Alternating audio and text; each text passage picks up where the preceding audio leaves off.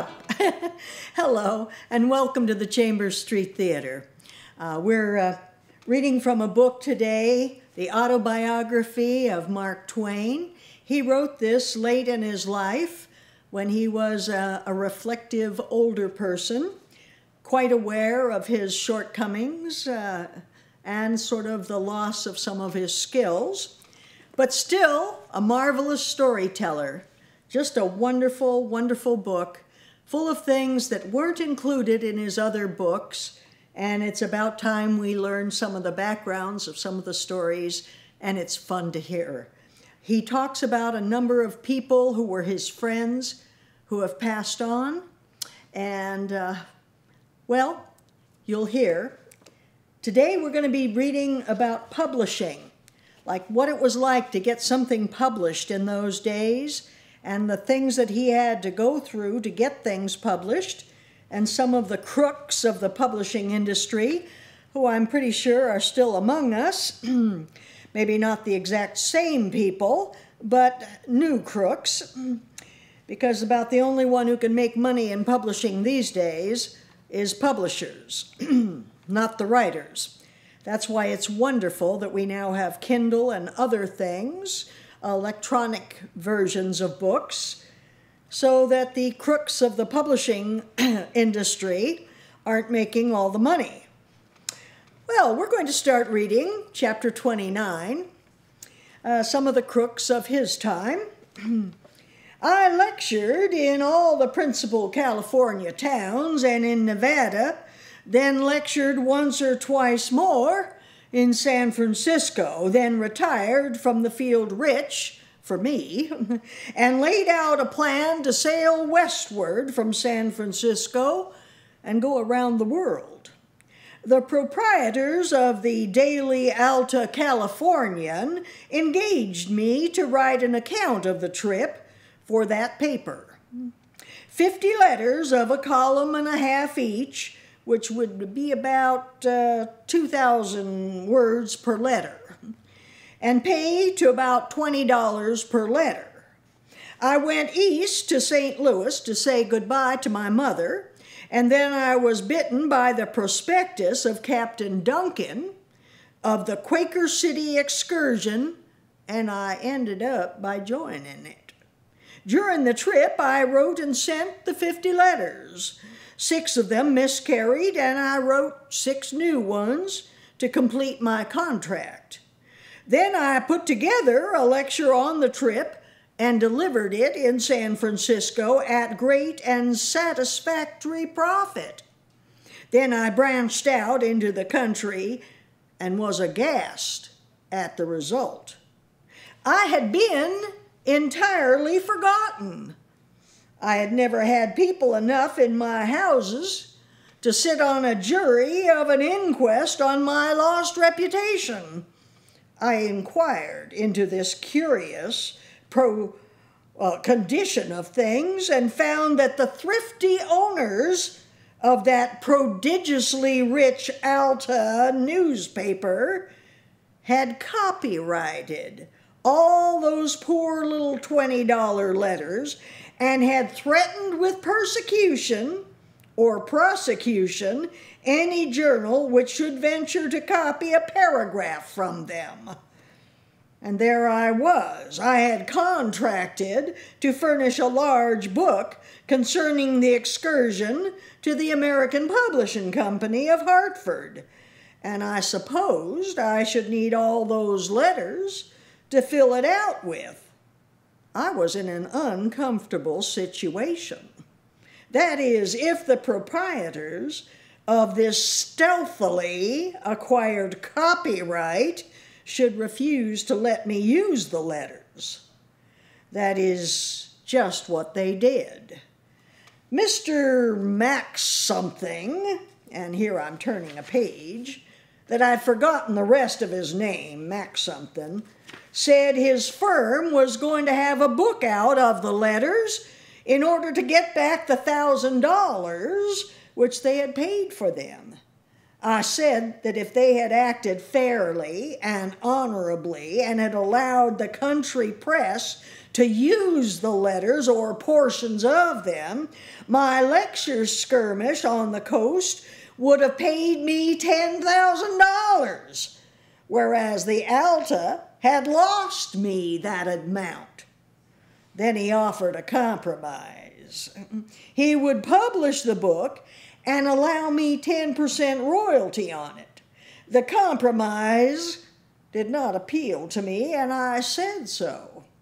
The book sale would be confined to San Francisco, and my royalty would not pay me enough to board me 3 months, whereas my Eastern contract, if carried out, could be profitable to me, for I had a sort of reputation on the Atlantic seaboard, acquired through the publication of 6 excursion letters in the New York Tribune and 1 or 2 in the Herald. In the end, Mr. Mac, whatever, agreed to suppress his book on certain conditions. In my preface, I must thank the Alta for waiving its rights and granting me permission. I objected to the thanks. I could not, with any large degree of sincerity, thank the Alta for bankrupting my lecture raid. After considerable debate, my point was conceded and the thanks left out. I wrote the rest of Innocents Abroad in 60 days, and I could have added a fortnight's labor with the pen and gotten along without the letters altogether. I was very young in those days, exceedingly young, marvelously young, younger than I am now, younger than I shall ever be again by hundreds of years. I worked every night from 11 or 12 until broad day in the morning, and as I did 200,000 words in the 60 days, the average was more than 3,000 words a day. Nothing for Sir Walter Scott, nothing for Louis Stevenson, nothing for plenty of other people, but quite handsome for me. In 1897, when we were living in Tedworth Square, London, and I was writing a book called Following the Equator, my average was 1,800 words a day. Here in Florence, 1904, my average seems to be 1,400 words per sitting of 4 or 5 hours. I was deducing from the above that I have been slowing down steadily in these 36 years.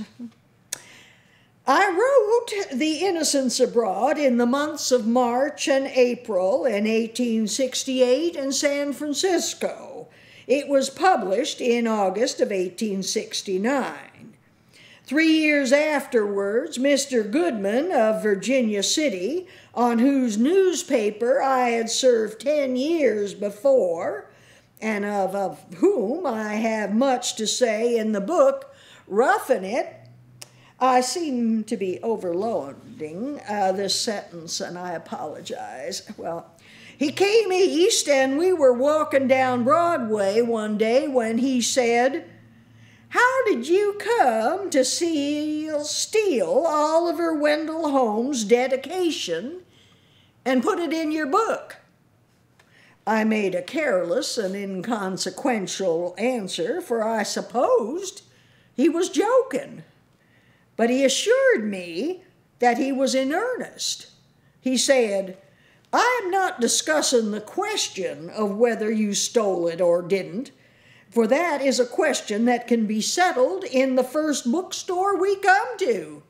I am only asking you how you come to steal it, and that's where my curiosity is focused." I couldn't accommodate him with the information, as I hadn't it in stock. I could have made oath that I had not stolen anything. Therefore my vanity was not hurt, nor my spirit troubled. At bottom, I supposed that he had mistaken another book for mine, and was now getting himself into an untenable place, and preparing sorrow for himself, and triumph for me. We entered a bookstore, and he asked for the Innocents Abroad and for the dainty little blue and gold edition of Dr. Oliver Wendell Holmes' poems. He opened the books, exposed their dedications, and said, "Read them. It is plain that the author of the second one stole the first one. Isn't it?" I was very much ashamed and unspeakably astonished. We continued our walk, but I was not able to throw any gleam of light upon that original question of his. I could not remember ever having seen Dr. Holmes' dedication. I knew the poems, but the dedication was new to me. I did not get hold of the key to that secret until months afterwards. Then it came in a curious way, and yet it was a natural way. For the natural way provided by nature and the construction of the human mind for the discovery of a forgotten event is to employ another forgotten event for its resurrection. I received a letter from Reverend Dr. Rising, who had been rector of the Episcopal Church in Virginia City in my time, in which letter Dr. Rising made reference to certain things which had happened to us in the Sandwich Islands 6 years before. Among other things, he made casual mention of the Honolulu Hotel's poverty in the matter of literature. He did not see I did not see the bearing of the remark. It did not call anything to mind. But presently it did, with a flash. There was but one book in Mr. Kirchhoff's hotel, and that was the first volume of Dr. Holmes' Blue and Gold series.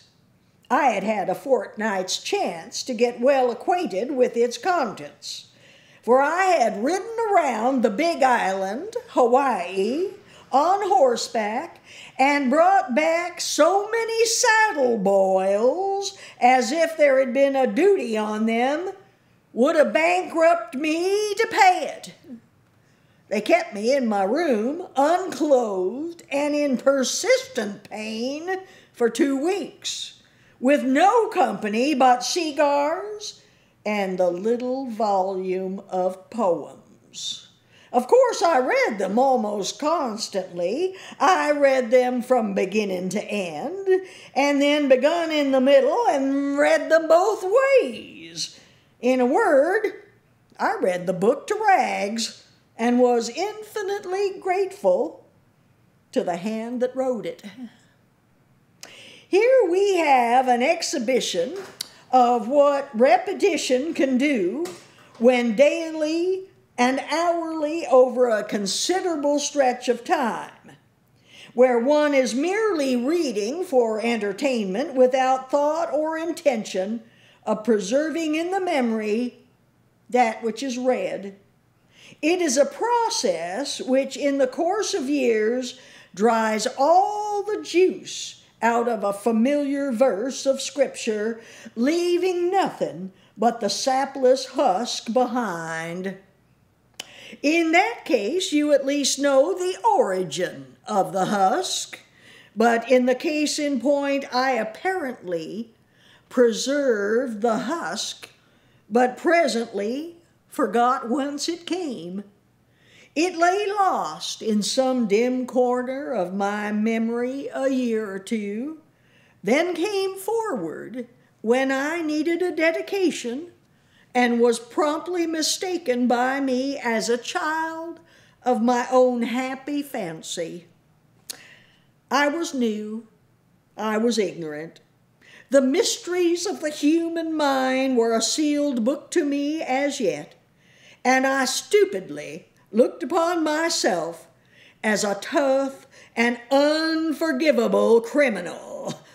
I wrote to Dr. Holmes and told him the whole disgraceful affair, imploring him in impassioned, I'm sticking 2 pages together, hold on a minute, in impassioned language to believe that I never intended to commit this crime and was unaware that I had committed it until I was confronted with the awful evidence. I have lost his answer. I could have better afforded to lose an uncle. Of these I had a surplus, many of them of no real value to me, but the letter was beyond price, beyond uncledom and unsparable. In it Dr. Holmes laughed the kindest and healingest laugh over the whole matter, and at considerable length and in happy phrase assured me that there was no crime in unconscious plagiarism. That I committed it every day, that he committed it every day, that every man alive on the earth who writes or speaks commits it every day, and not merely once or twice, but every time he opens his mouth. That all our phrasings are spiritualized shadows cast multitudinously from our readings. That no happy phrase of ours is ever quite original with us. There is nothing of our own in it except some slight change born of our temperament, character, environment, teachings, and associations. That this slight change differentiates it from another man's manner of saying it, stamps it with our special style, and makes it our own for the time being, all the rest of it being old, moldy, antique, and smelling of the breath of 1,000 generations of them that have passed it over their teeth before. In the 30-odd years which have come and gone since then, I have satisfied myself that what Dr. Holmes said was true. To go back a bit, my experience as an author began early in 1867. I came to New York from San Francisco in the month of that year, and presently Charles H. Webb, who I had known in San Francisco as a reporter on the Bulletin and afterward editor of the Californian, suggested I publish a volume of sketches.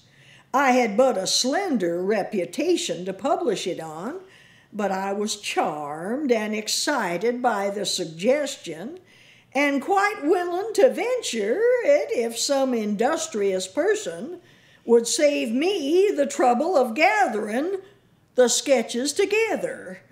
I was loath to do it myself, for from the beginning of my sojourn in this world, there was a persistent vacancy in me where the industry ought to be. Ought to was is better, perhaps, though the most of the authorities differ as to this.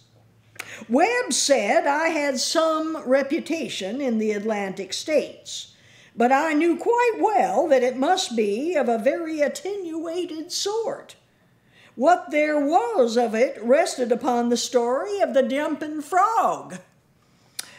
When Artemus Ward passed through California on a lecturing tour in 1864 or 66, I told him the jumping frog story in San Francisco, and he asked me to write it out and send it to his publisher, Carlton, in New York, to be used in padding out a small book which Artemis had prepared for the press and which needed some more stuffing to make it big enough for the price which was to be charged for it. It reached Carlton in time, but he didn't think much of it and was not willing to go to the typesetting expense of adding it to the book. He did not put it in the wastebasket, but made Henry Clapp a present of it, and Clapp used it to help fill out the funeral of his dying literary journal, the Saturday Press. The Jumping Frog appeared in the last number of that paper, was the most joyous feature of the obsequies, and was at once copied in the newspapers of America and England. It certainly had a wide celebrity, and it still had it at the time I'm speaking of. But I was aware that it was only the frog that was celebrated. It wasn't I. I was still an obscurity. Webb undertook to collect the sketches. He performed this office and then handed the results to me, and I went to Colton's establishment with it. I approached a clerk, and he bent eagerly over the counter to inquire into my needs. But when he found out I had come to sell a book and not to buy one, his temperature fell 60 degrees, and the old gold entrenchments in the roof of my mouth contracted 3/4 of an inch, and my teeth fell out. I merely asked the privilege of a word with Mr. Carlton, and was coldly informed that he was in his private office. Discouragements and difficulties followed, but after a while I got by the frontier and entered the holies of holies. Now I remembered how I managed it. Webb had made an appointment for me with Carlton. Otherwise I should have gone over that frontier, I don't know how. Carlton rose and said briskly and aggressively, "Well, what can I do for you?" I reminded him that I was here by appointment to offer my book for publication. He began to swell and went on swelling and swelling and swelling until he had reached the dimensions of a god about the 2nd or 3rd degree. Then the fountains of his great deep were broken up, and for 2 or 3 minutes I couldn't see him for the rain. It was words, only words, but they fell so densely that they darkened the atmosphere. Finally, he made an imposing sweep with his right hand, which comprehended the whole room, and said, "Books! Look at those shelves! Every one of them is loaded with books that are waiting for publication. Do I want any more? Excuse me, I don't. Good morning." 21 years elapsed before I saw Carlton again. I was then sojourning with my family in Lucerne. He called on me, shook hands cordially, and said at once, without any preliminaries, "I am substantially an obscure person, but I have a couple of such colossal distinctions to my credit that I am entitled to immortality. To wit, I refused a book of yours, and for this I stand without competitor as the prize ass of the 19th century." It was a most handsome apology, and I told him so, and said it was a long-delayed revenge but was sweeter to me than any that could be devised. That during that lapsed 21 years, I had in fancy taken his life several times every year, and always in new and increasingly cruel and inhuman ways. But that now I was pacified, appeased, happy, even jubilant, and that henceforth I should hold him my true and valued friend, and never kill him again. I reported my adventures to Webb, and he bravely said that not all the Carletons in the universe should defeat that book. He would publish it himself on a 10% royalty, and so he did. I was out of money, so I went down to Washington to see if I could earn enough there to keep me in bread and butter while I should write the book. I came across William Swinton, brother of the historian, and together we invented a scheme for our mutual sustenance. We became the fathers and originators of what is a common feature in newspaper world now, the syndicate. And I could go on reading about that, but I want to review some of the things that he did to support himself, to become popular, and to get published. First of all, he took a trip, and he wrote about the trip, and the trip was published in various newspapers. Then when he returned, after these articles were in the newspapers, he lectured on the trip and made a great deal of money from his lecturing. And then he compiled his writings in a collection. And that was his first big book. And here's the thing that few people know. He and Swinton were the originators of the syndicated newspaper column. He had his letters sent to rather obscure newspapers that were actually looking for articles written by people from Washington that had some kind of an established name. So all these things taken together, writers should take heed. I will as best I can. I'm without a car right now, but I will try to take a trip, and I will try to write upon it, and I'll try to get it in the local newspaper and see what happens. Well, this is the Chambers Street Theater, and I've been reading from the autobiography of Mark Twain. We want to thank our very creative people in the control room, Alex Silva-Satter and Bryce Parker, who've done wonders with my polka dot socks and my polka dot blouse and my black and white shirt or vest or whatever it is that repeats that pattern. I thought we'd do something different this week. I must have spent 2, maybe 3 minutes getting this fabulous costume together out of my fabulous wardrobe. Well, this is Ruth Chambers with the Chambers Street Theater, hoping all goes well with you and sending blessings your way that you fully deserve. Thanks for tuning in, and we'll see you next week. Bye-bye now.